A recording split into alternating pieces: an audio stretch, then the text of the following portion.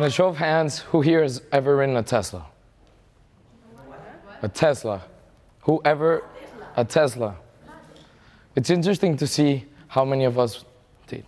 We'll get back to that later. I am passionate about technology. I love it. It's everything. I believe that it's going to fix all of our problems in the future and definitely going to help us out.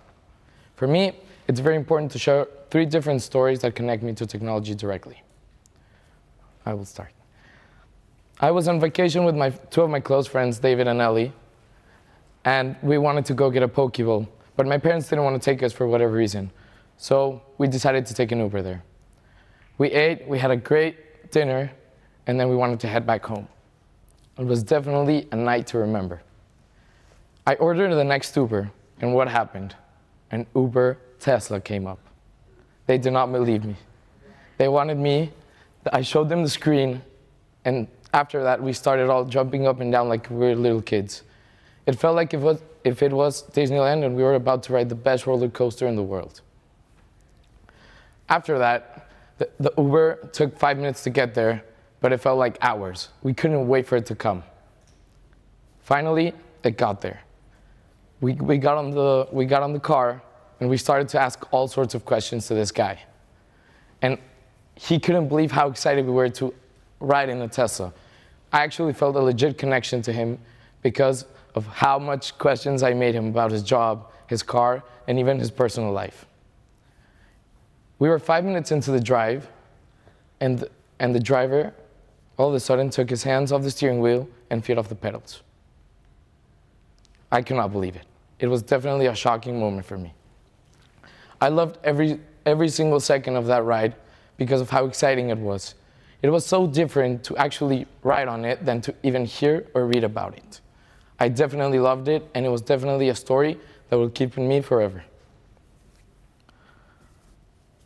Second story is that my dad's friend Claudio owns a Tesla, and I really wanted to drive a Tesla. So this past summer, my dad asked him if I could, and he said of course.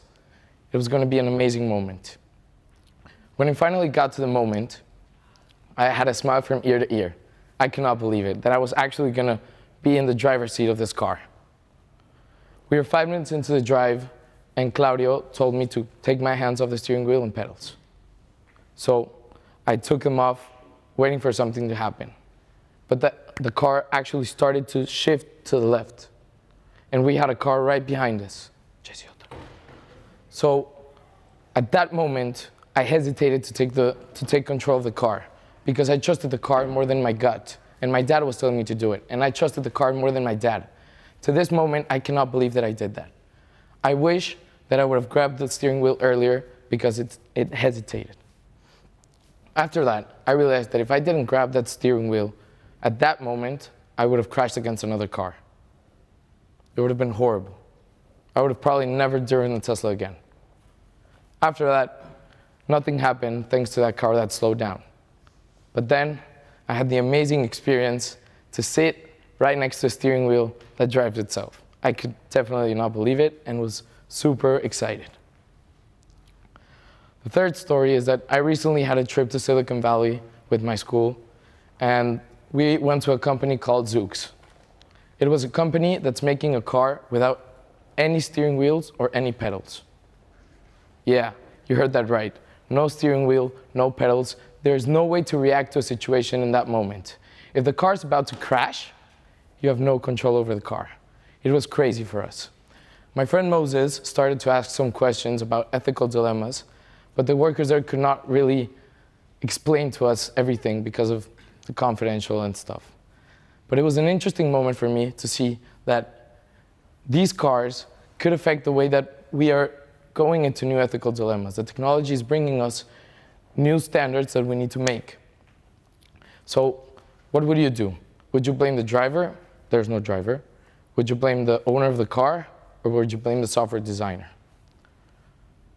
I think that for this technology to come to the world, there needs to be first stated what's right and what's wrong. Who should be blamed for what? Because in the future, maybe one day, you'll buy an autonomous car and they'll blame you for something the software did. What does a 17-year-old from Mexico really want? I want to have a great life. I want to live freely and happy, and maybe one day have kids that can have a great life. I think that technology will help us solve problems like global warming that are major.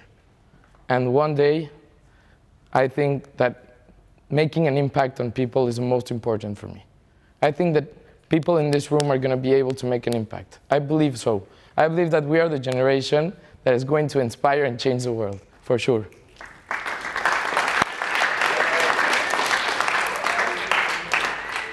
Here are some quotes that I really like because of how much I like to think about the future.